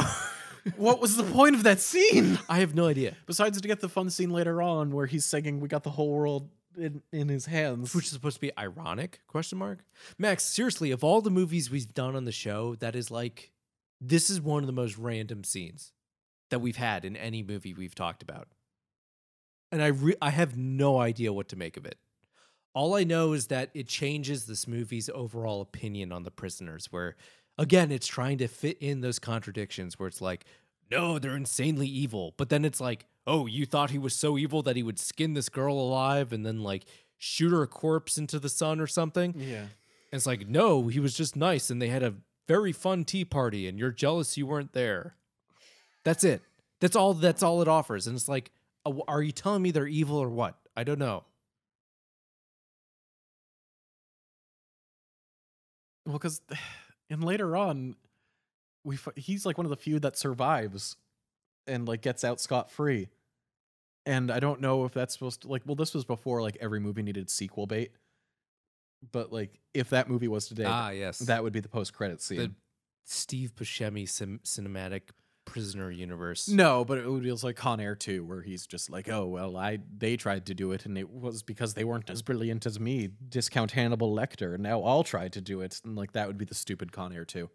Which apparently, from various things I found, apparently that was an idea floated around by Con Air 2? Yeah. But at this point, I think it's just like too long. Like they'd floated the idea around. May as well just remake it. Yeah, the director had said he wanted to ask Nick Cage about it, but that was like 10 years ago. Yeah. So, I mean, what a coincidence if Nick Cage got arrested and this happened again. Yeah. I don't think we need a Con Air 2. It's No. like how they're saying like Die Hard. They're saying they're going to remake Face Off now, and like, you really don't need to. Face Off at least has much more of a hook for like a remake than this movie. Yeah. Face Off, it's like, I guess like if you chose the right actors and that's the the right thing. way. If I'm not interested, It's just Freaky Friday. It is, but like I have to be interested in both of the actors. Yeah, you do have to choose the right actors. And like you could get one completely right, and if I don't care about the second one, then it's going to be a miserable fucking experience, and I'm not going to like care about your film. And even though like I'm not a huge John Travolta stan, but I do love him when he's being stupid, and I find it very funny. Hey, I'm John Travolta. Hey, like like Austin hates Battlefield Earth. I find it like a masterpiece of me laughing the entire time. I mean, it just gets irritating after a while. There's not enough funny thing. The movie's so long. We did a prep episode on that years ago. And years and years, yeah. that to date is still the longest recording we have ever done. Do you remember how long that was? That was 3.5 hours. Yeah, I guess, yeah. To be fair, we talked a bunch up front about that, but like it is a very long movie, and that was the first time I'd seen that movie. Since that was upsetting. Since we're never gonna do it on the podcast, I do love how like the book that movie's based on is like the only book to have a jazz album soundtrack. Yeah, the book has a soundtrack, which is like one of the worst received jazz albums of all time. This is just a weird random question, but how do you set up the soundtrack? You don't. Does it give you instructions where it's like on these pages you have to listen to this track and you just I have think to it's loop chapter it, or by chapter or something, but like I don't know, man. every chapter has the same tone? I don't know. Seems like a real challenge. I don't know. It's almost like the guy who did this invented Scientology, but Inventing Scientology was genius. He totally did it cynically. no. Yeah, like His he was just like, I kids- just want tax breaks. No, his kid has said that it was a bet that he made with another science he fiction said author. it. He said it. Yeah. There are interviews and like documentation of him, like from like the 40s and 50s, being like, if you wanted to make a lot of money, you just have to start a religion. That's what he said. That's from his own fucking mouth. And thank God Scientology seems to be dying. I'm happy about that. Well, yeah, Tom Cruise doesn't talk about it at all. Tom Cruise has almost transcended it. Yeah, I think he wants to make Cruiseology. I think speaking of Travolta, I think he left. Oh, I know Beck was born into it, but I think that's a little bit different. He got out of it recently. He was just like, no, I'm not associated with the Church of Scientology anymore. But yeah. But Max, I do think we've talked about that on the show. Have I ever sent you those jazz records where like L. Ron Hubbard like commissioned like a terrible like fusion jazz band to make like the anthems of Scientology, and they would play in all their like centers and recruiting centers around the world just nonstop. Yikes. Just jazz 24/7. I'd sooner kill myself, to be honest, than listen to smooth jazz. Smooth I can fusion accept jazz. like a little bit of jazz, but jazz 24/7, it's like, god damn. Oh my God, Max. It all comes back around because Tom Cruise has a really great monologue about jazz in the movie Collateral. Have you ever seen that movie? No, I have not. Oh my fucking God, we got to do Collateral. Are you a big fan of Michael Mann as a director? You know, I'm going to say no, but would this change my mind? I don't know. Like, Collateral is great. I know you're not the biggest Tom Cruise fan, but like, he is such an amazing villain in that movie. And he genuinely is great at playing a psychopath. I'm trying to think if there is another role that I like Tom Cruise in besides Lestat. You would like him in Collateral, I think. Because he's just playing himself in a lot of ways. But he's genuinely disturbing. He's horrifying. And Jamie Foxx is great in it. There's the old man. Cool guys don't look at explosions. Of course not. What is happening with this girl? I'm so fucking confused. But Max, no, Michael Mann also made movies like Thief and Heat and Manhunter. So horror Jason. He also made the very interesting but not like great movie The Keep with Ian McKellen and Scott Glenn. I remember that one. The Keep is underrated. Unfortunately, The Keep is one of those movies where I think, you know, he originally had like a 3-hour cut for it and was supposed to be this very fascinating, like, you know, melodramatic epic. And then I think the studio just chopped at the shit and then lost the extra footage. So I don't know if there's a real version of The Keep floating out there, which sucks because there's some really neat stuff about The Keep. I love the design of like the golem in The Keep. We get what should be the most remembered line from this movie. What? That's a rock. It is funny. And I love the extras, like, little reaction shot they give him where it's like, oh, I'm an idiot. Yeah. I don't know if we've talked about this a lot on the show. I love it when movies give extras those little moments. Because time to shine. Yeah. It makes the movie so much more fun. You know? Like, just because... Well, it's... I think from a filmmaking point of view, oh, they're encouraging her. Good for her. Oh, and the dress. Yeah. Again, what the fuck is this movie's opinion? Does it want me to hate them or not? Or you know what, Max? The movie probably thinks that it's like a terrible, ridiculous thing that they're dressed as a girl. Right? Yeah. The movie thinks that them encouraging her is supposed to be fucking incriminating and vilifying. And I disagree. Yes, we disagree, but also it's just like, it's nice to see somebody treat a queer person nice in a 90s movie. And isn't it such a weird context? Yeah. I mean, at the time, like, the representation you had for trans characters around this time, like, what was it? It was like... The best you can get is a movie that you watched recently. Yeah. Wild Zero. Yeah. Let's not... Love knows no concepts of nationality or gender. Just do it. Let's not spoil too much about this, but if you haven't yet to see Wild Zero, it's a little bit hard to find like Region A copies of this movie. I found the last Region A copy I could like find online. You can find it online though. Yeah. And it's just so much fun. It's basically like Buckaroo Banzai, except it's a Japanese rock kid against zombies.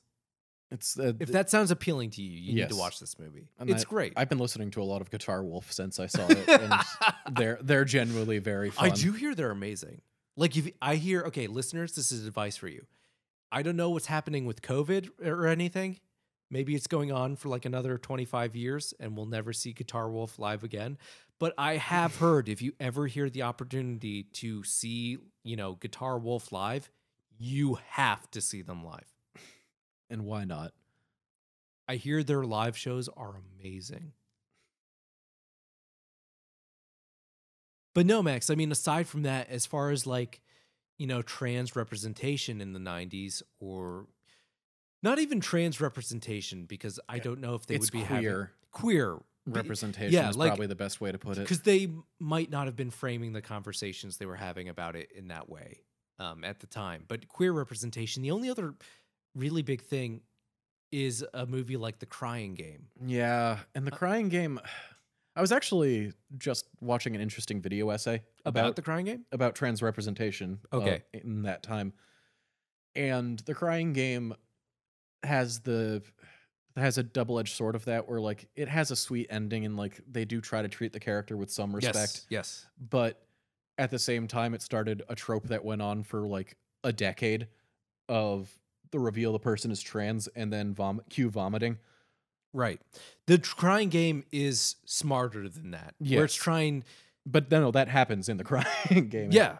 I mean, it literally happens. Yes. But also, The Crying Game is trying to make a point about the character who is reacting in that way. yes, as it's not opposed to making like a point. it's not the same intellectual level as like Ace Ventura: Pet Detective. No. The Crying Game is much more sensitive to trans people than a lot of the that reaction would suggest. And But- then other than that, what's the other big ones in the 90s? Just fucking like The Silence of the Lambs, but that's also like the misconception of it. Yes, too. and Yeah. like I said before, you have like the whole back and forth scene where the movie tries to save it of like I mean, the movie does say it. yeah. It's everyone else being stupid. It's just that nobody Yeah. else remembers it. But also like the movie doesn't draw clear, distinct lines. Like having Clarice say one line that trans people aren't Yeah. normally serial killers doesn't make up for the fact that like Buffalo Bill is coded like queer and sexual and deviant. And it really luxuriates in those scenes of his bizarreness, where the famous moment where he fucking tucks his cock Yeah. between his legs, which also that's just amazing physical acting. That's like really incredible that he was able to do that well. And we have Nicolas Cage saying, yeah, equality for women there. A true feminist icon. What? He's beating the shit out of What? he's beating the shit out of the rapist while saying don't treat women like that. True feminist icon. Yes, we're beating the shit out of the fake rapist character that we invented for this movie. Every other character, even though they're cartoons, I could accept, but I can't accept Johnny 23. Like, Johnny 23 just isn't fucking real. No, when This movie just invented him to try to convince me to hate the prisoners. It's like, I don't hate them. I'm sorry. Johnny 23 doesn't exist. And like I hate Cyrus the Virus in the context of like the movie because he's a terrible person, but like Is also, he? But also like you said, like he's been institutionalized maybe constantly since he was 11. The movie doesn't really make it clear if like he's in or out, or if like Yeah. he did all of the terrible things when he was 11 years old and has been there. If a guy got 2 doctorate degrees in prison, I cannot explain to you the level of respect I would have for that person. I can't get one doctorate degree outside of prison. Most people can't. Yeah. And I know like that's the common trope of like the hyper intelligent criminal Yeah. type thing, but I'm like, Cyrus the Virus just seems like a person who got royally fucked and tried to fight it, And Cyrus the Virus, like, he doesn't do anything like morally reprehensible in this movie, does he? he does murder people, but like so does everybody else in this Well, movie. he murders cops. Okay. So he slaughters animals, but still like that's distasteful. And he didn't even bother making bacon, so like Yes. By the way, Max, I remember watching like the behind the scenes thing like earlier this week for this, and they made a big deal of the fact that like this is the first time in a movie that a car was dragged through the air by an airplane. I'm like, yep, I guess so. Congratulations. It's You like d- those. It's you like those, did it, guys. It's like those Guinness Book of World Records things where it's like most paper towels eaten with chopsticks in 1 minute, and you're like, Yes. shut the fuck up. It's I like don't. anything can be a Guinness World Record. But you know what, Max? They did fucking drop the car. That's the thing. You gotta admire that. Maybe that's not an inherent quality of this movie, but more an inherent quality of like 90s dumb movies. But like that's why they have this place in our heart. Is because they will actually drop cars and explode things. But you know what this movie lacks that I do kind of hold against it for a 90s movie? Not enough squibs. Yeah, I was thinking that No squibs. because we have recently watched Face Off. We've been thinking about trying to get into doing like a John Woo movie. Yeah, Yeah. and God, there are so many fucking squibs in Face Off. Maybe that's an unfair comparison. John Woo is great with anything with No, but there are guns. hardly any squibs in this movie. No. You would expect at least a few. You just have people falling over when they're shot. I guess it's better than having like obnoxious like CGI like blood spurts and everything, but I don't know. Nothing can compare to squibs. It's just so satisfying. Oh my God, the bunny!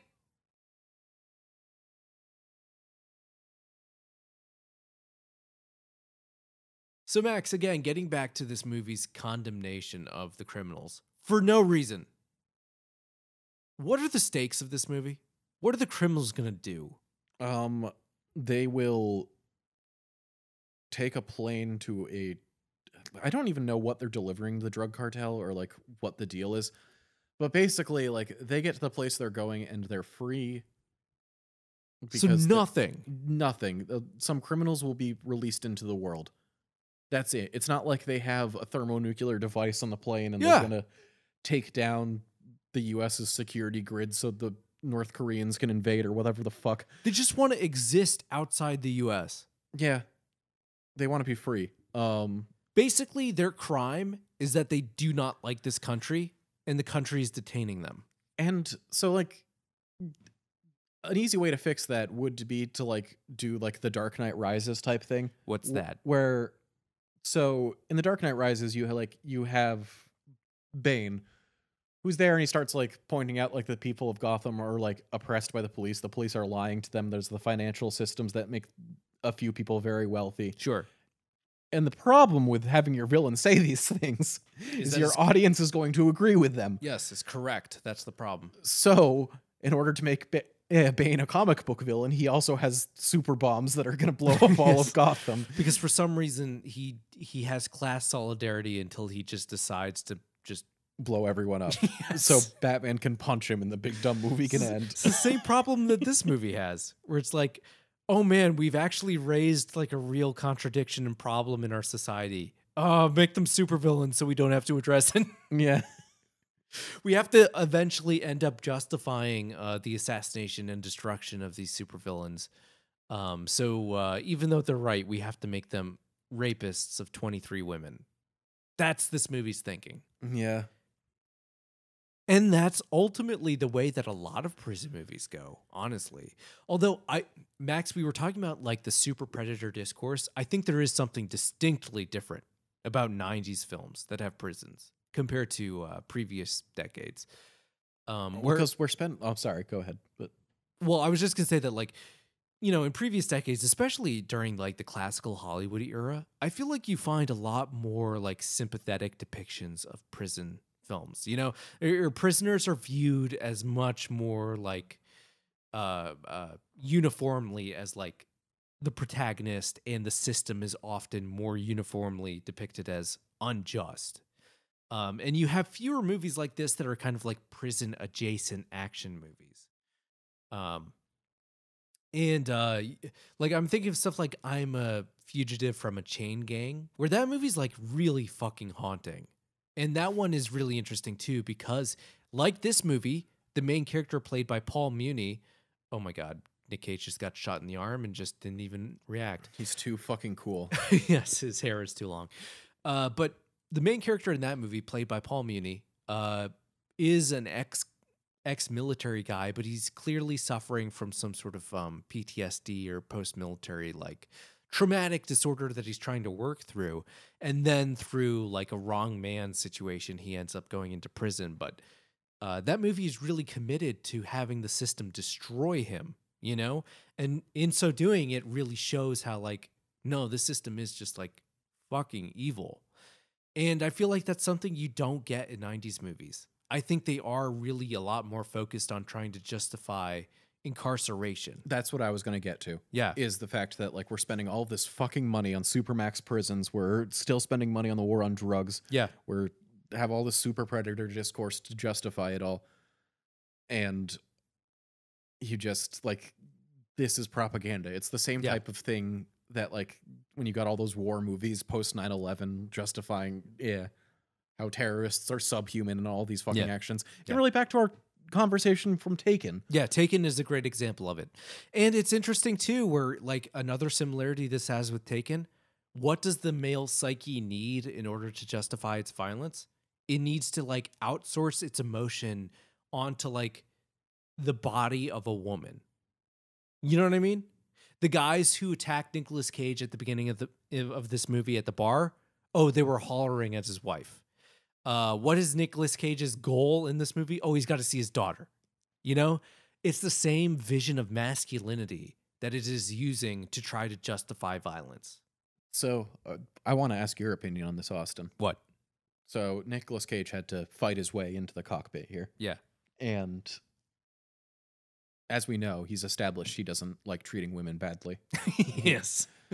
So we have the queer character standing in front of him, and he's sort of struggling with them for a little bit. Yeah. And then he's about to punch them in the face, and then just sort of casually slaps them aside instead. Yes. Is that progressive? I don't know. I'm fascinated that you asked this question. Because it is a fascinating question. What? Because it is, right? He just smacks the shit out of this person, and they're supposed to be evil, but he does refrain from punching them. This is the mind-bending shit where this movie is just trying too hard to commit to doing everything. So you result in like absolutely hilariously inexplicable moments like that. This movie is so close to just being nice, but it's not. It's like, just accept that this character is a woman. Just do it. You know you want to, movie. You know you want to. You can do it. No, it's the 90s. We can barely do that today. Yeah, we can barely do that. We have today. Congress people putting signs saying there are only two sexes outside, which people wouldn't disagree with you. It's just that you fucking idiots can't be bothered to Google the difference between sex and gender for 2 seconds. Yeah. And the most irritating thing about it today is like how frequently the discourse just occurs and then reoccurs online. How many times do people have to have like fucking shit explained to them? I understand like everyone, you know, young people are learning all the time and everything, but like that's not what this is. It is funny watching Gen Z have discourse that like I had on Tumblr in 2011. Just like, get with the times, kids. Yeah, like, I don't know. And there's a lot of stuff about Gen Z too, where, you know, I often find Gen Z to have some like weird trends as well. I find them weirdly puritanical and everything, but also, you know, like it you know, culture swings on a pendulum, and it makes sense that the pendulum would swing in an opposite direction away from something, you know? People want people to be treated fairly and well and with respect. So look at that though. That's a fun plane crash. They put effort into this. This is just 90s movies. You know? I mean, yes, the propeller blades are obviously CGI there, but like you built a full fucking plane set and you're crashing it through this thing, and you're using editing to make it look very real. And that's, again, getting back to, you know, the passing of Don Simpson. I feel like this is the touch that we lose. You know, when we lose Don Simpson. is Don Simpson had a really good way of maybe keeping things Oh, grounded. look at all those fun fireworks. Yeah, It's just not, like they're it's not just even hiding great. the fact that they're fireworks. They're just fireworks. Fucking do it. That's what I'm saying. Where it's like the great thing about these '90s movies, like you don't have to make it less stupid. You know? No, they call her lady. Why? What the fuck? What the fuck? What the hell is going on?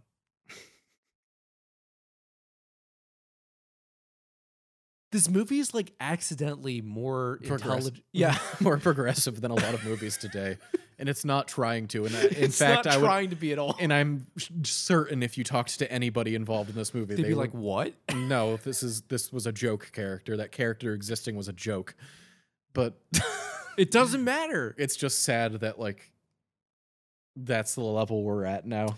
Maybe that's what it is. Maybe that's the true takeaway with this character is it's sad that we've made such little progress since then, you know? Yes.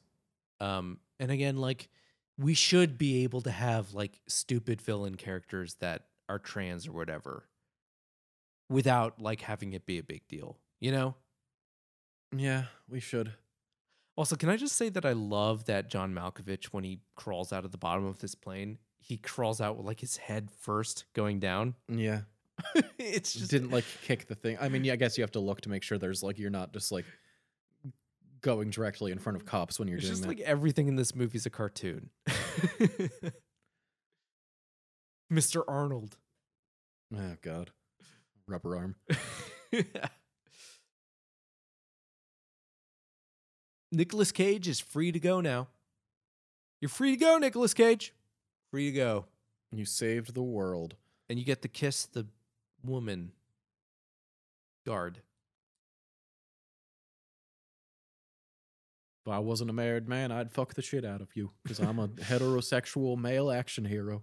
I would have dishonored you.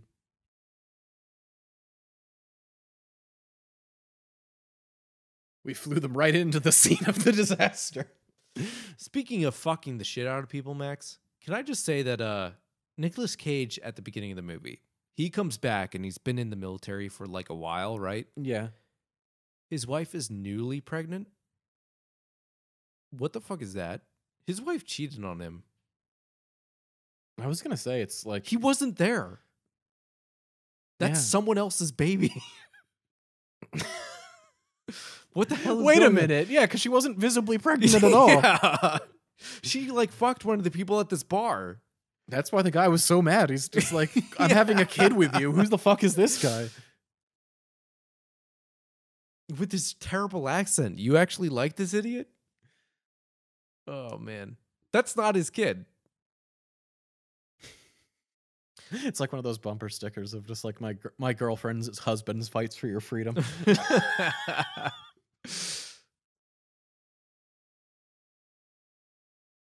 Even now, even in the Return of the King like extra ending, they're Oh still yeah, going all out. This happens. I mean, I do hate that Nicolas Cage becomes just like a complete narc and chases them for no reason. Why are you doing this, Nicolas Cage? He's still a ranger at heart, I guess is supposed to be the thing. I mean, I guess that's getting back to the idea of like this movie's lineage with the Western, right? And like we've said, one of the big things about the Western is like the Westerner gunslinger characters like Outlaw Code, you know? And that idea of the individual versus society. What makes the individual different compared to the society? Oh, it's their specific convictions that makes them different as a person, you know? And I guess we're supposed to buy that Nicolas Cage's convictions is that he needs to kill fucking Cyrus the Virus. Yeah, that's his entire life goal. Yeah, at this point. Has Cyrus barely wronged him the entire movie. Cyrus just said that he was going to kill his daughter, but it was probably him He saying did, it. but he said that after he realized that Nick Cage had been the one leaking information the entire time. Yeah, Also, what the fuck does Nick Cage care if these people escape in general? that's what I'm saying. Like, he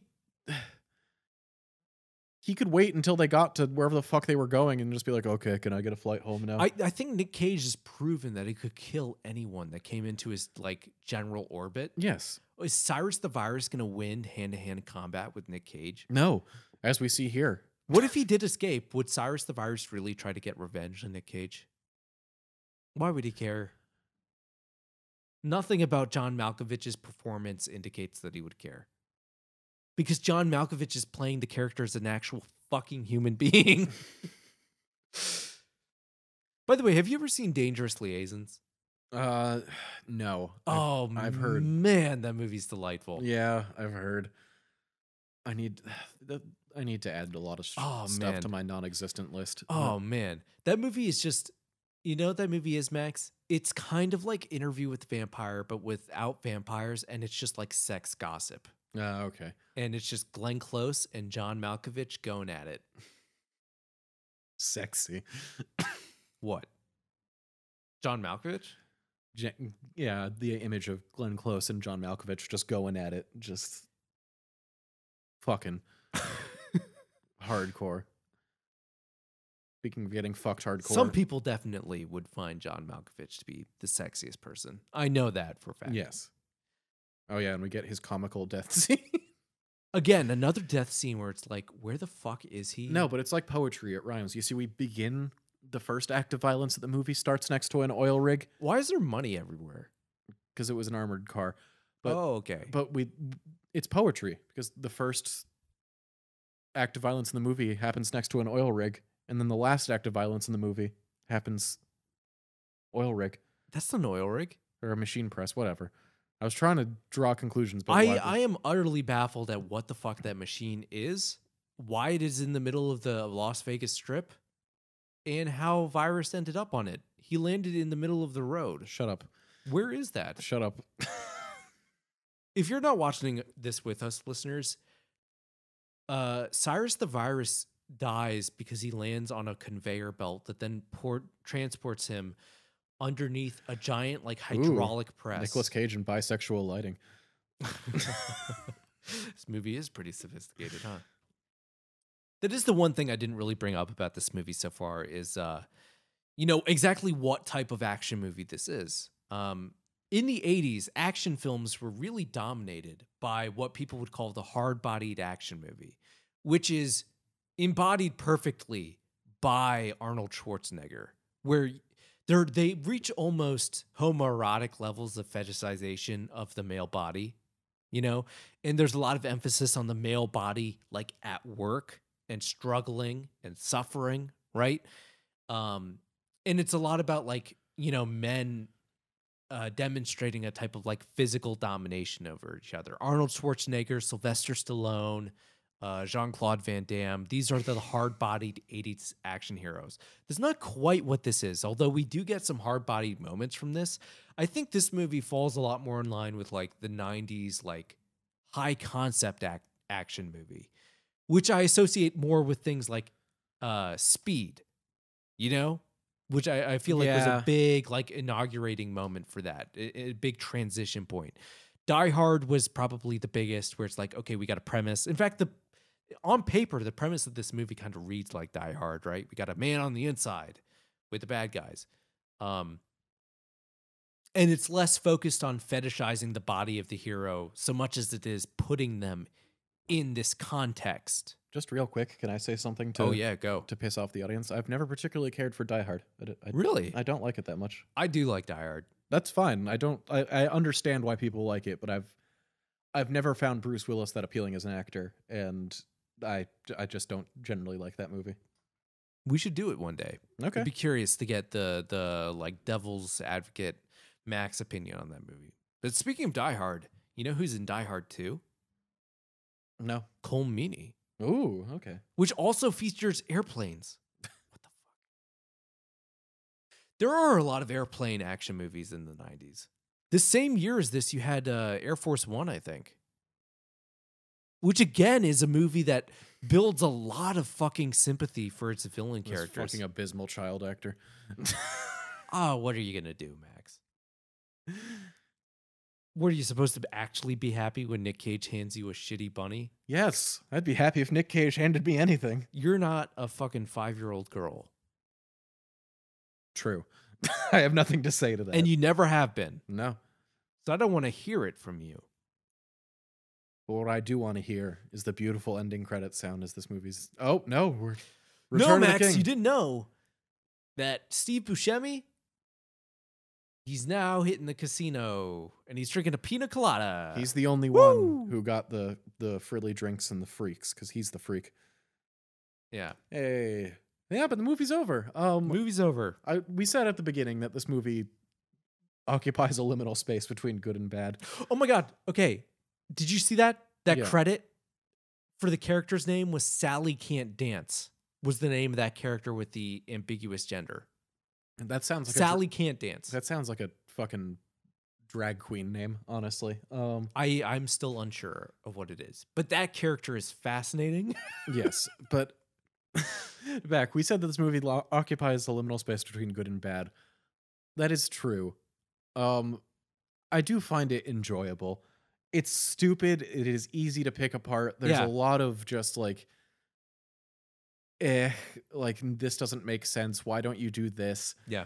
You could have fixed this by doing that, but like, it's a very digestible action movie Yeah. with a lovable cast that I would say outside of Nicolas Cage kind of carry the movie by itself. Absolutely. And there are worse things that you could watch with your time. And I think it's the type of movie that I think is maybe not strong enough to stand up off on its own, but I think the more movies we do on the show and the more 90s action movies we do like this, I think movies like this become really valuable in being an index for like public opinion and like attitudes towards everything that's the subject of this movie at the time. I think it is a very interesting sort of like, I don't know, anthropological text to look at in that way. And that doesn't mean it's like the most interesting movie, but I do find the questions it raises kind of compelling, even though it's obvious that it's trying to do everything in its power to avoid answering them or really challenging its audience. Yes, a lot of the stuff that we like about this movie Yeah. are the stuff that the movie's trying to actively not engage in. Yeah. So, But it can't hide like the zeitgeist of when it was made. And that's an interesting thing to me. So yeah. If you want to listen to more episodes of our show, potentially future stupid 90s action movies, you can find more at spectatorfilmpodcast.com. We've got episodes on iTunes, Spotify, and Stitcher, and now YouTube. We're slowly uploading all don't our forget to former like, episodes. comment, and subscribe. Oh, we can finally say that and mean it. But yeah, we are slowly updating all our older episodes onto YouTube, and we'll get them all up at some point. But yeah, so you got an abundance of ways to listen to our show. And I encourage you to listen to all of them. Give us a little 5-star review on iTunes. Why don't you? Yeah, let us and the comments on YouTube. You can talk with other people, see what kind of movies that the community wants us to do. And as you know, you can order us to do certain movies by following the instructions on our episode posts about how to donate money and then show us the receipt and tell us what movie you want to do. Donate to some cool charities. And Do you want us to watch Sallow? You can do that. Do you want us to watch Island of Death? You can do that. do you want to make me watch Serbian Film, a movie I have said numerous times has no value as a film and deserves to be burned? Go for it. Do you want to make us watch Showa? You can do